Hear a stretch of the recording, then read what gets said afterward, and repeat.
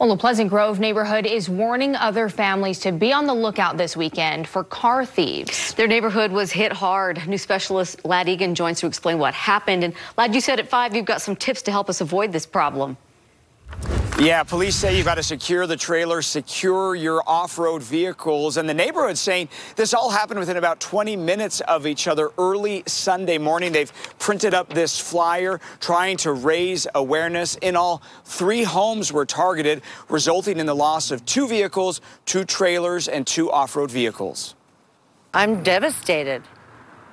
I'm totally devastated.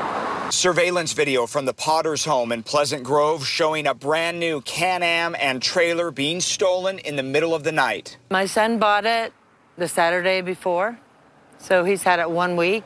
The $40,000 purchase hadn't been added to their insurance yet, and the family is now warning others. I would say really secure it. Put vehicles around it, floodlights,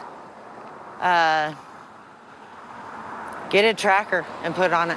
We feel violated.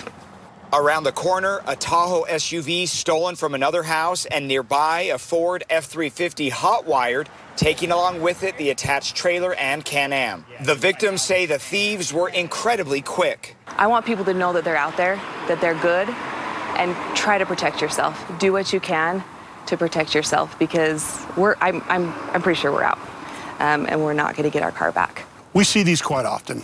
Pleasant Grove police detectives say these are crimes of opportunity. So we'll have people that'll come into town. A lot of times at night, they'll drive through neighborhoods, they'll look, and if they see something that looks inviting, then they'll take it. Unfortunately, police say with the off-road vehicles, it's unlikely that they'll be recovered. You're just planning on using it on your own property, you're never going to register that vehicle, and nobody's ever going to know.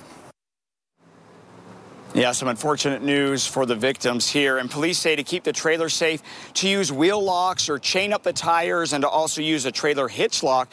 But in one of these situations, the side-by-side wasn't even on a trailer. It was behind the trailer, and they still used a tow rope and simply pulled it away. So, Ashley, anyone with information here urged to call Pleasant Grove Police and also be on the lookout this weekend. Yeah, you really feel for those families, and hopefully they can get more answers on where their stuff has gone. Lad, thank you.